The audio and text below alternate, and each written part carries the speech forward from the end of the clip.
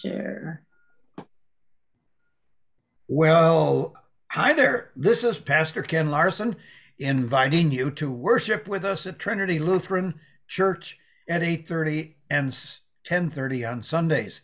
Or you can visit online and watch and join in on Sunday at those times or anytime after that. We also have Bible study Sundays at 9:30 at trinitydelray.org. Or you can watch that anytime, again, by going to YouTube. And do I have this correct, ladies, at Thursday morning at 9? That's correct, yes. Okay. Trinity Lutheran Church is located at 400 North Swinton in Delray Beach. And that's all I'm going to give you about us. I want to talk about the Bible this morning. And today, what is it? Today, isn't this interesting? The book of Malachi is 24 centuries old, but the prophet has much to say about today's pastors, apathetic churchgoers, man-centered lives that people are leading. So the question before us in this current study is, what does the book of Malachi say to us today? This is our Bible study. It's one of two or three that happens at Trinity Lutheran Church in Delray Beach, Florida. Malachi, though written centuries ago, we're going to find that Malachi connects with the faith and attitudes that describe today's churchgoers. Isn't that amazing?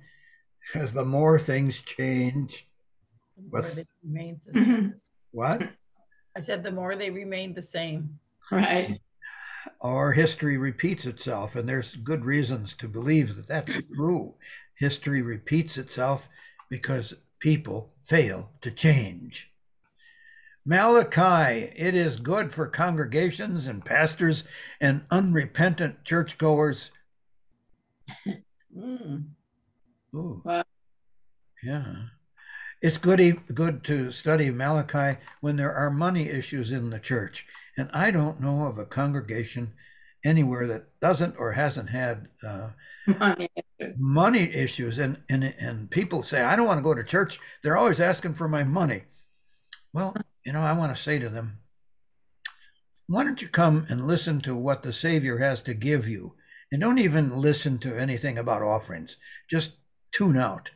Read your phone when the pastor talks about offerings, and don't give anything until you have received your gift of faith in Jesus, and that'll put a stop to that if you can get that far. It's also good for apathetic worship. You see, Malachi is kind of this all-purpose medicine. What is Malachi good for? I found this down here. What is Malachi good for? It's good for congregations and pastors and unrepentant churchgoers. It's also good for people living man-centered lives. Boy, that mirror that shows us the number one God in our lives too often. What is it? What is it gonna give me? I don't get anything out of worship. All those excuses, I've heard them all. It's also good for the infrequent witnesses to the God who has saved us. All right, I think we have been nailed here. Yeah, we have been nailed. So now here is a library. I don't know anybody that has a library that's this neat, but these are the books of the Bible, the books of Moses, and the history books. I want to pay careful attention to these because they are in the same historical era, ERA, of Malachi. Okay. Here is Malachi. I think you knew that Malachi was the last book in the Old Testament. You knew that, didn't you? Yes. And here's the thing. We're going to talk about it a little bit today. What happens between Malachi and Matthew? There's 400 years there. I'm going to bring that up later. It's also good if you take out and read a little bit of Haggai. He has some of the same issues, and that's a short prophetic book. But the main things, if you will, while you're reading Micah, excuse me, what did I say, Micah? While Yeah. you're reading Malachi on your own, for background, for what's happening in that time, read these two people, Ezra the priest and Nehemiah the prophet. And they are working in the same century, and their ministries overlap Malachi a little bit, as we'll see a little bit in the timeline. Okay. Any questions about this big library that God has given us? Oh, it's 66 books, and I don't know, something like 1,900,000 words. 1,179 chapters. One chapter a week will last you about 3 years. Excuse me, one chapter a day will last you about 3 years. That's pretty slow going. But boy, I read Jeremiah 49 the other day, and it was 2.5 pages long. I said, oh, how will I get through this? I don't understand all this. It is difficult reading. But this morning I finally finished Jeremiah 52. And I'm going to go read Lamentations. There's only three chapters in Lamentations. And then I have to decide whether I want to go on into Ezekiel. I don't know. But okay, you can also, if you dare, you can read a little bit of Daniel along with. So I've given you a lot to read. Take those books off the shelf in the next month or two, and fill out what it would be really challenging. If you make a chart using as a timeline the kings, because you know that the Bible doesn't say in the year 430. Yeah. It doesn't say that, because, see, now there's an old story of a man who was digging in Rome's ruins, and he put his shovel down, and he heard a clink, and he dug a little more, and there was a box, and he opened the box, and inside there were coins. Oh, he thought these coins must be valuable. He picked up one of them and looked at it very closely. He couldn't read the Latin, except there was an inscription on the coin, and it said 44 BC. Wow. What do you think that coin was worth? Any guesses? What do you think that coin? You think that coin would have been very valuable? No. It should be before Christ, BC. No, it's a fake. How do you know, Chris? How do you know it was a fake? Because they didn't know 44 BC was 44 BC. That's right. That's a great story. You can tell other people. I heard that many years ago. You realize what Chris is saying? Yep. Mm-hmm. Right. You didn't think of that. That's one of those puzzles. So No. don't think about 44 BC. I have an eraser here. How about that? So let's go on. I just urge you, especially Ezra and Nehemiah, get rid of that eraser too. So that's what Malachi is good for. So Pat Clem with Bobby will probably come in and join us, or maybe He'll probably be here later. Okay.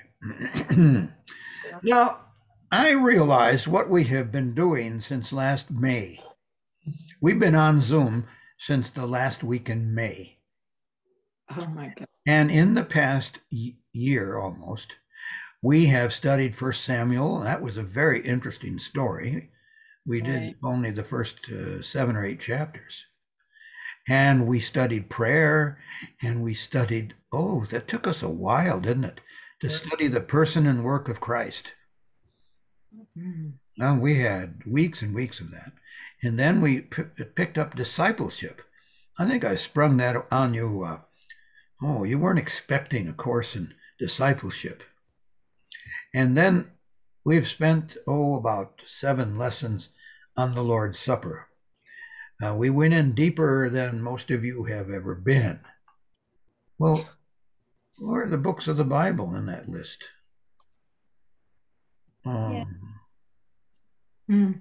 Yeah, I know.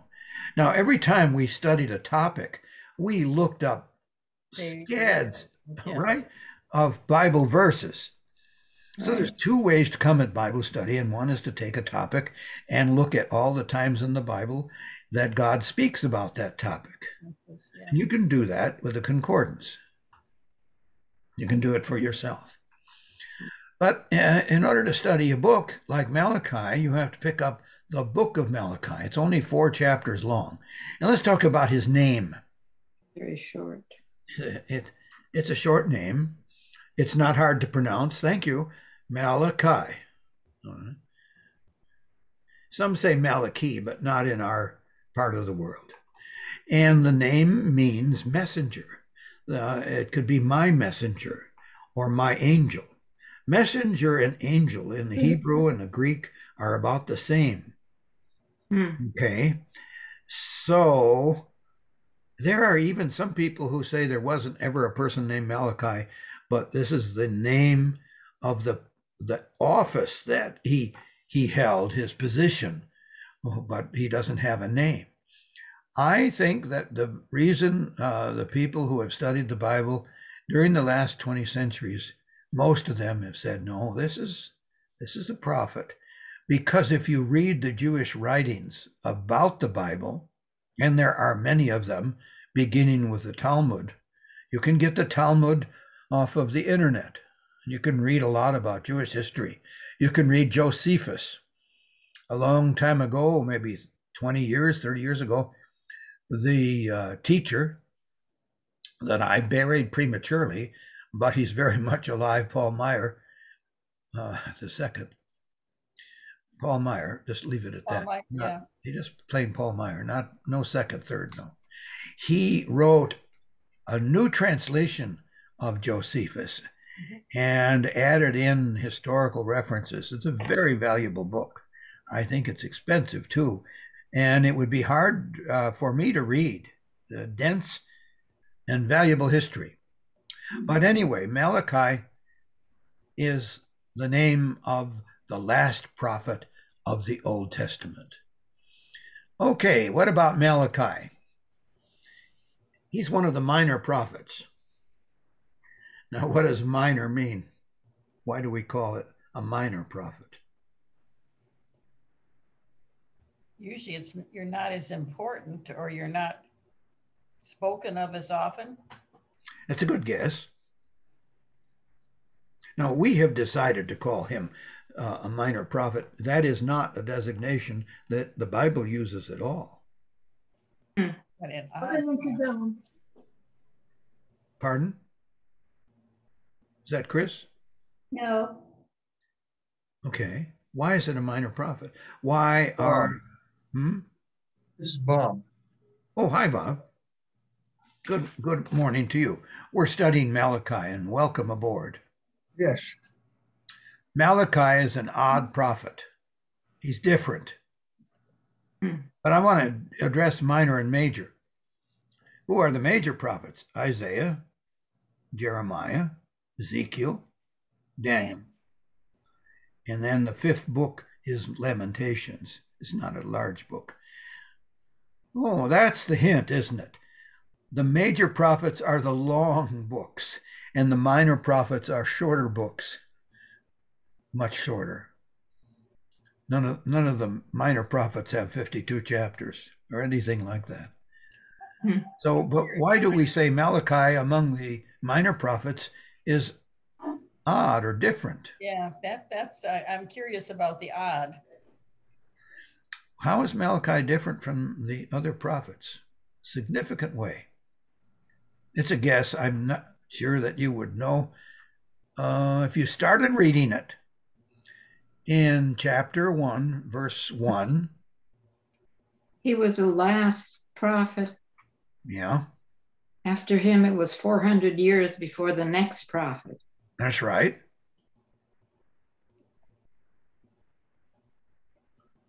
There is no mention in Malachi of his father or mother or family. Usually, the prophet is introduced by connecting him with his family.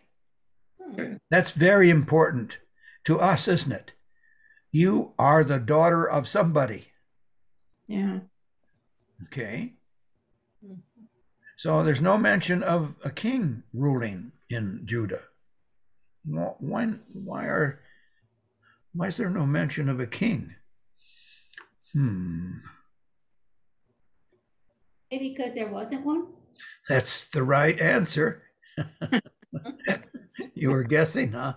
Well, Yes. the kings have been ridden out of town. When I finished Jeremiah today, there was Nebuchadnezzar taking Jehoiakim out of the and into knocked his eyes out. Oh, terrible punishment.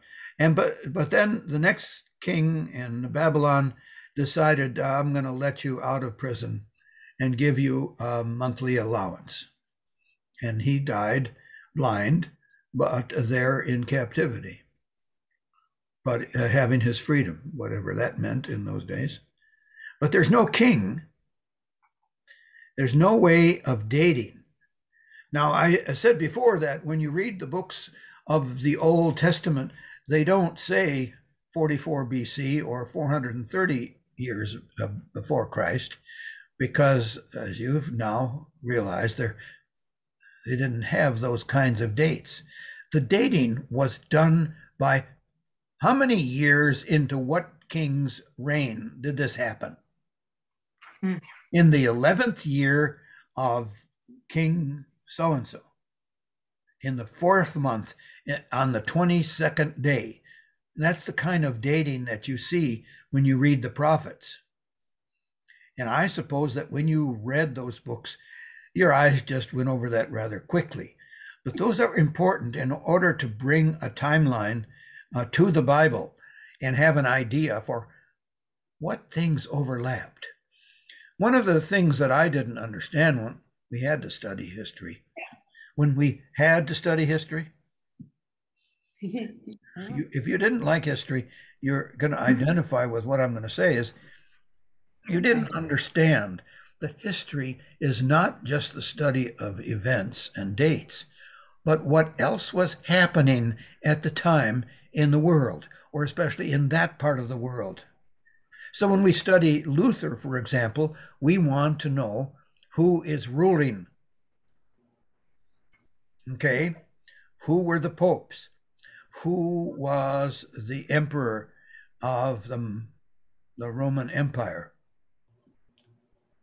Okay, we want to know the reign, and that affects the ability of people to go about and do about what they want to do. I'm just talking about the dating. There's no way to date this book by a king's reign. There is, however, a way to date Malachi by the content of his prophecy. And we'll get into that. There's also, that makes Malachi different from the others, is there's no mention of his call. You'll recall that Jeremiah was called when he was still in the womb. Before you were born, I knew you and I called you. Wow. There was no way Jeremiah was going to do anything else but be a prophet of the Lord. He was called, though he was hesitant at first. So also Isaiah, his call was very dramatic. Well, a timeline can be constructed when you lay the events of the Bible alongside the events that we know from other historical circumstances. For example, we can find out from the things that were recorded who was ruling in Babylon. Now, Babylon, in 586, conquered Jerusalem and carried many of those people, that the ones that he didn't destroy. They were devoted to destruction. Some people don't like that, but it happened. The ones that he didn't destroy, he carried into captivity in Babylon. And he left some behind to take care of the vines and to plow. Jerusalem, however, was totally conquered, burned. He went in and he had all the houses burned. All the walls were knocked down. It was a ruin, and Nebuchadnezzar expected it would never rise again. Ha ha. Joke on you, Nebuchadnezzar. Well, then we have Cyrus, and he can be dated. He is ruling in Persia, and he conquered Babylon. So Nebuchadnezzar gets his just deserves, and Babylon falls. This is the story of history. One nation conquers another, and then they get conquered. You've read that, huh? What happens is that Cyrus, on order from the Lord, and no one knows exactly how he got that, and Darius also following that same order. Here's Darius the first, the king of Persia. They give money and valuable supplies to those who are returning to Jerusalem to rebuild. They get not a loan, but a gift. And this is amazing that God enabled these rulers who are not religious people, not followers of the God of Israel. They help put things back together again with money and supplies and valuables. And even the temple vessels are returned to the exiles who now go back. About 50,000 returned. Zechariah and Haggai were beginning their work of prophesying about the same time. So do you see how we get our dates? By looking at who was ruling at the time. The temple was completed in about 515 BC. Ezra is also, he's the priest. He goes to Jerusalem and he sets up reforms, changes to put the people back in the Lord's ways as far as worship and offerings and so forth. And Nehemiah, the prophet, is doing the same kind of ministry. These are interesting books to read, and they aren't as hard to read. These are not Ezra is in the Nehemiah are in the history books, not in the prophets. And then they are enabled. Nehemiah, they're enabled under Nehemiah. They're enabled to rebuild the walls. So here we finally get that Malachi begins his prophetic ministry at, we believe, around 430 BC. Does that timeline help a little bit? It helps me. You have any questions about the timeline and why we're looking at his historical context? About 150 years from Nebuchadnezzar. Yes. This is a very deep time. Yes, it's a very difficult time. But you know, the Israelites who returned, as you know, Pastor, the Israelites were eager to restore the place of worship. Mm-hmm. It was under God's command that they did this. All right. So that is good that they did. And God has a reason to do this. All right, we'll see that. There are some unique features of Malachi's prophecy. Let me emphasize three of them. One is the dialogue that goes on between God and the people, or between God and the priests. God says something, and then there's a contrast, but you say, and then God answers their objection.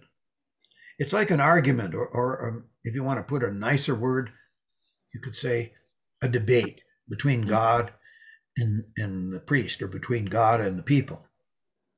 And this is written in Malachi's prophecy.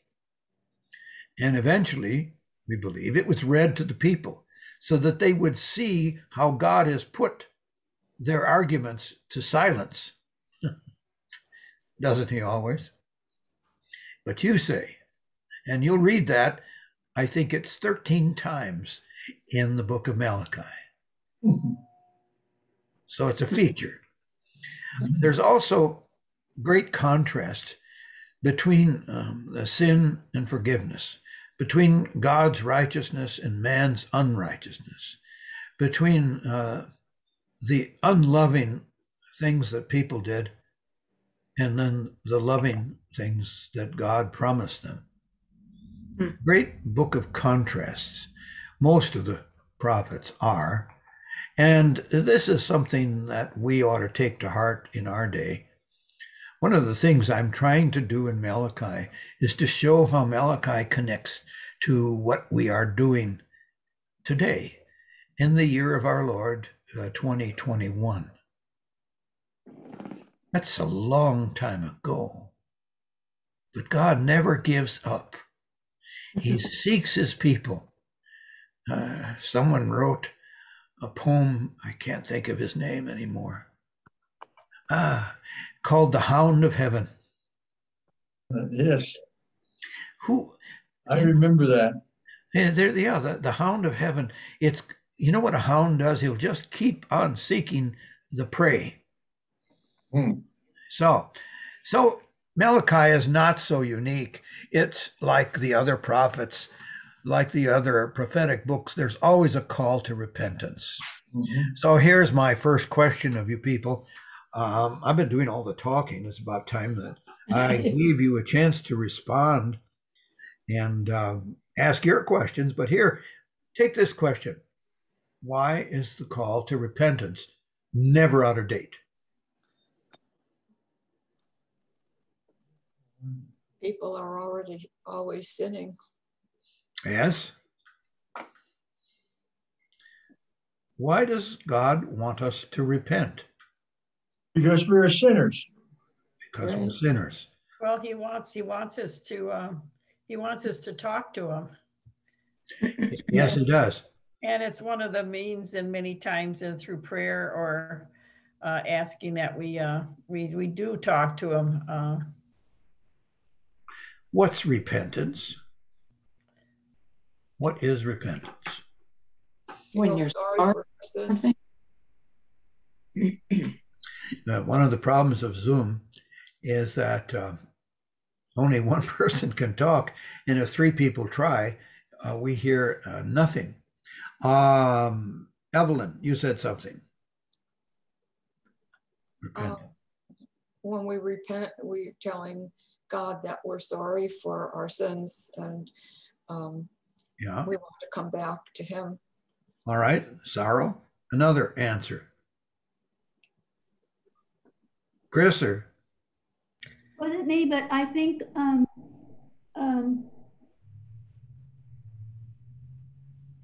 lady in green. yeah, go ahead. I don't. You remember. You remember this from a sermon or two that you've heard in the last few years. right? Here, I'm going to draw a picture. Well, we're just sinful creatures, and I mean, we sin even without those sins of omission and commission that we don't even know that we do. Yes, but I'm saying that repentance is the Greek word. I can't write here because you can't write with this pen very well. This is a U-turn. You're going the wrong way, and repentance is turning from sin to righteousness. You want to get back on the right path with God. Okay. Metanoia. Okay. It's a long subject. We could study it for a week or two. But repentance is never out of date, as you said, because we are sinners and we continue to, I need to repent. When I prayed this morning, I was thinking of a particular sin of omission, and it was really bothering me. Well, what's the solution to that? Forgiveness? Yes, but where's the change? God says to me. All right, not all day on one word. Malachi presents, as it were, the last straw.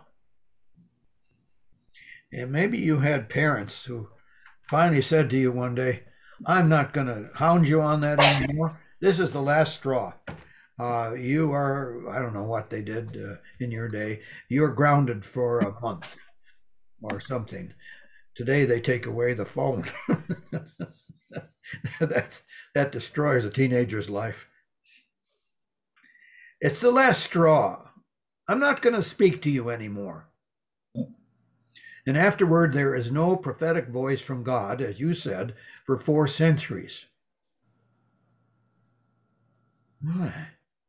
You know, God had been talking to his people since the days of Moses. And now, nothing. This is, to whom is this prophecy addressed? I'm not talking about us yet, just in that day. To whom in that day is this prophecy addressed? Would it have been to Israel and, well, to everyone living in that time? All right. And the priests? Specifically to God's people. The heathen are not listening. They are not part of the address of Malachi. So just God's people.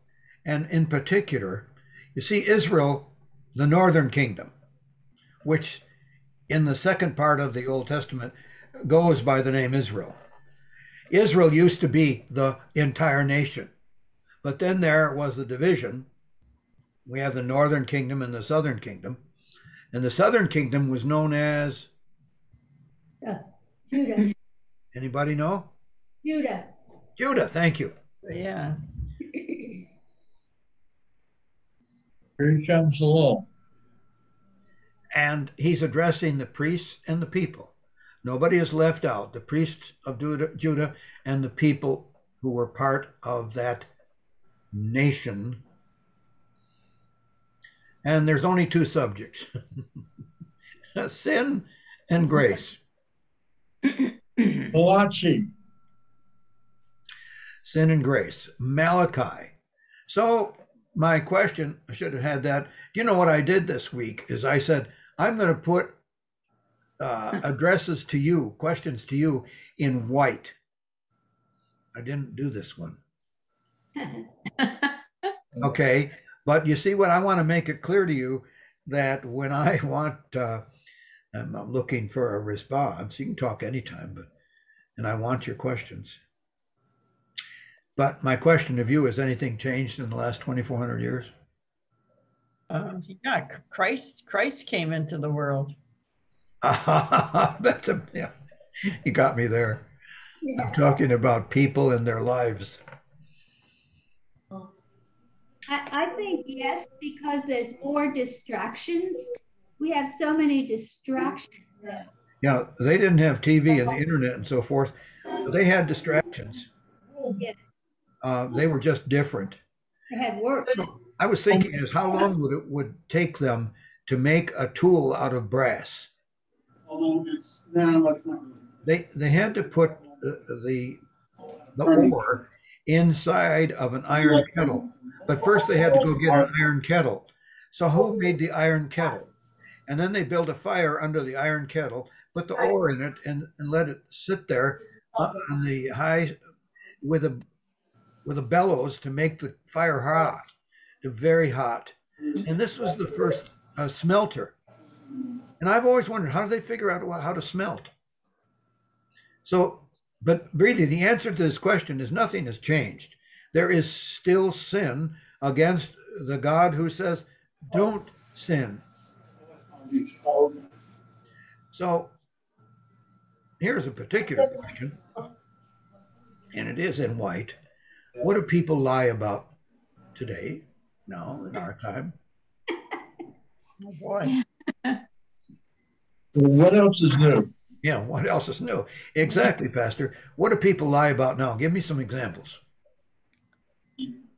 They lie about sin, but I'm not giving examples, you know. No, that's a good example because people lie about sin by denying their sin or by denying that a particular wrong is sin, or they don't believe there is sin at all. See? So they do lie about sin.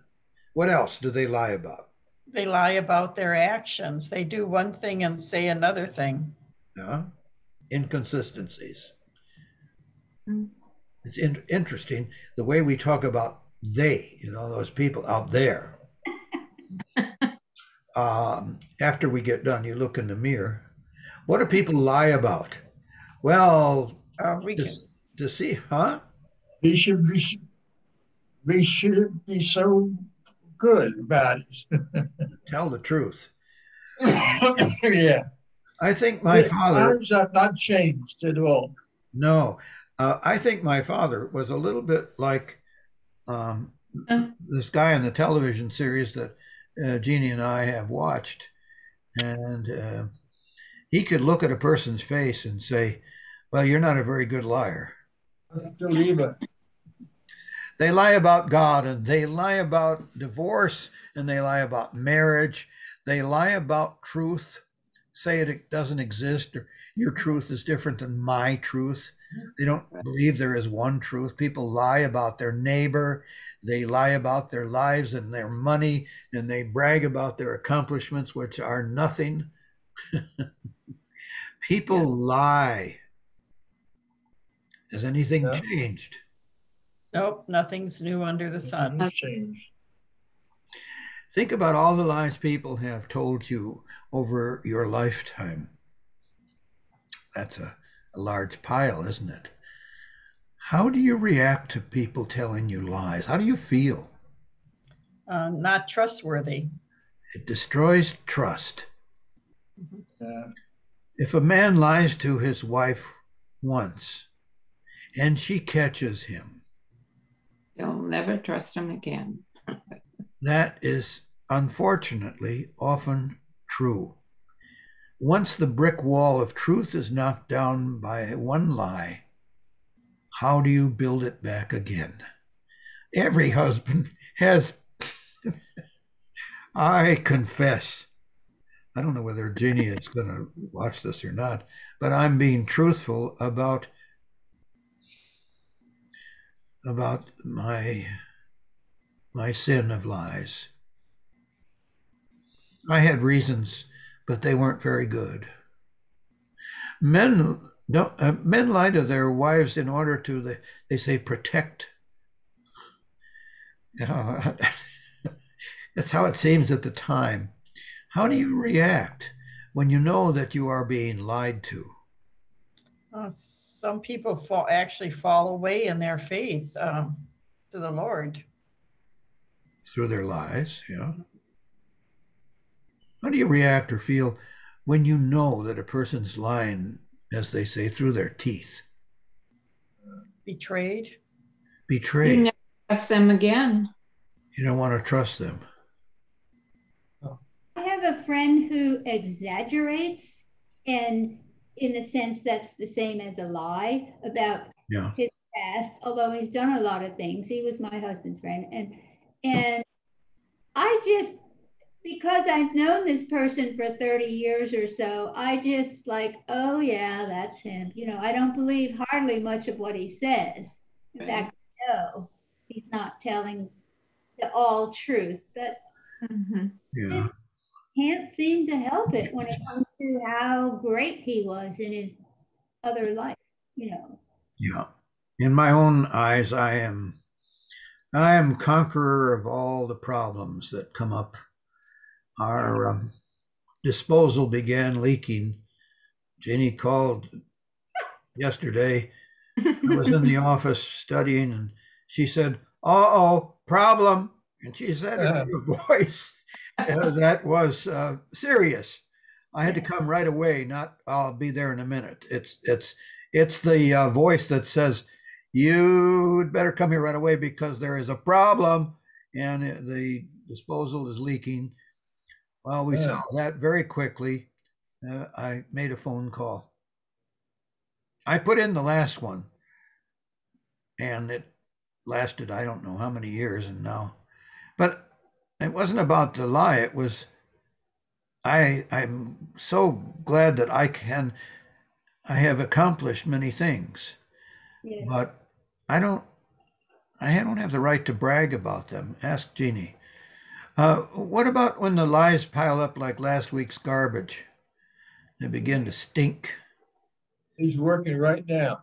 You can hear the tractor. Okay, fortunately, we don't have that problem.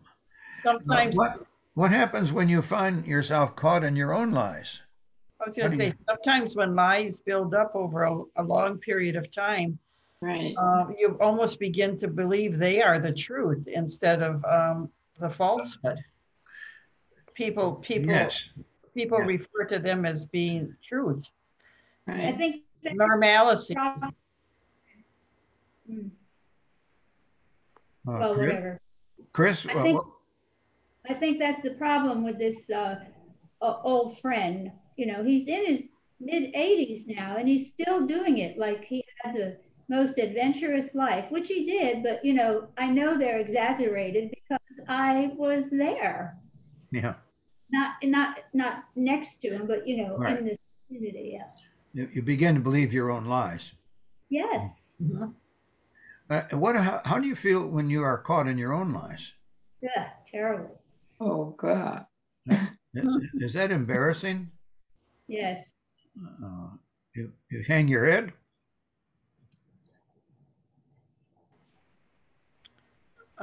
Excuse me, I don't want to cough into the microphone, so I mute.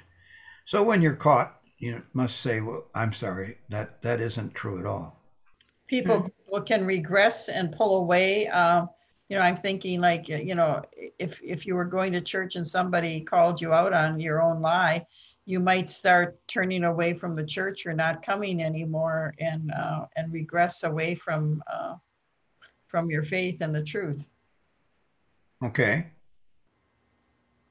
I have a problem where people might think I'm lying when I talk about the things that have happened to me in my life, which I know they happened, but it's like, no, that you didn't do that, you know, or I don't mean bad things, but you know, right. Working for the Indians but a lot of stuff, you know, it's like, oh yeah, they roll their eyes. Well, you have your own ways of dealing with that. We're almost out of time here. Almost out of time, and I want to summarize what, pardon me, that Malachi, God's last word in the Old Testament, he speaks a word of judgment. Judgment is coming. There's going to be a judgment against those who lie in God's name. And this is something that is really serious. When people lie in God's name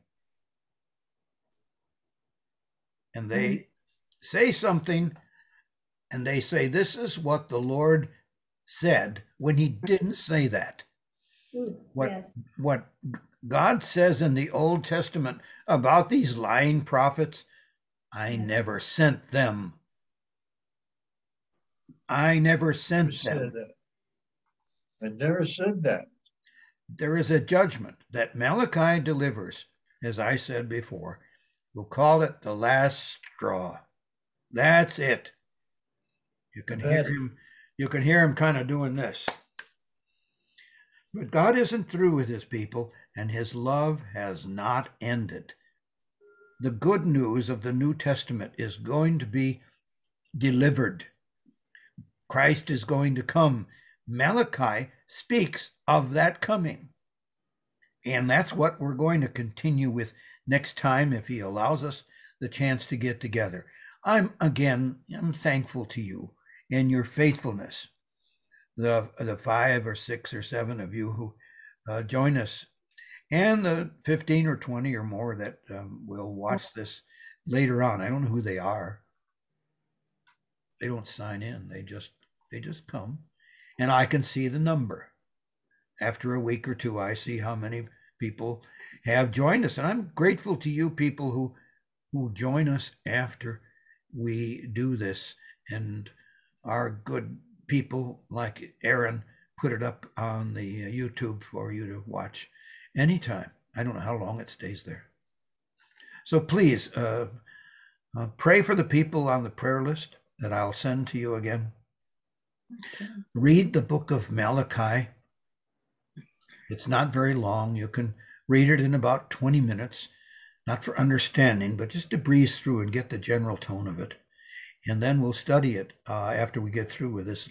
One more week of introduction, I think. We have a lot to cover,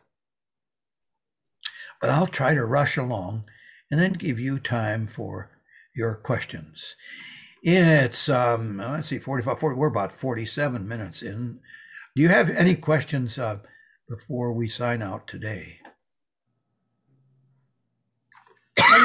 Malachi speaks a word of judgment. Is Malachi kind of since it's at the end of the Old Testament, is it kind of similar to like Revelations being at the end of the New Testament? I never thought of that, Judy. I never thought about the position. The position was determined by the Jewish people who put those books together. Of course, they couldn't see. No. They couldn't see to the end of the New Testament era, but they could see that it was God's final word, and there were no prophetic books after them. In what way are the two books comparable? What the book of Revelation tells us is that there will be a judgment, but that God's people will be spared, and there is victory of Jesus Christ over the evil one, over the devil. Mm-hmm. That's the main message of Revelation. It's couched in very difficult and language. Okay, but there is a judgment coming, and there is mercy to the house of God, to those people who are kept in the faith by his mighty word. The word of the gospel is a word of forgiveness. It is a word of God's mercy. Grace. Interesting. Pastor, you're muted. Any other questions or comments? No.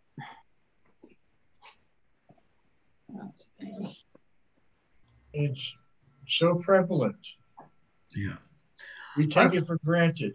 Pastor, I want to sign out now, but I'm going to talk with you in just a minute after we pray. That's good. Lord God, you gather us together, and one of your purposes is to announce to us that you hate sin in every way that it erupts within our lives. We do not always do what we could do for others. We do not love others the same way that we are in love with ourselves. And we don't love you with our whole heart, soul, and mind, strength. So we must repent and believe that you sent Jesus, your Son, into the world to be a sufficient sacrifice for all of our sins. Teach us to speak the truth with our neighbor and to love them, and to find ways of serving you in our church, in our community, in our nation, and in the simple thing of praying to you and asking on behalf of Jesus Christ to grant healing, help, and comfort to those who are ill. We ask this and we pray this in the name of Jesus Christ, your only Son, our Lord. Amen.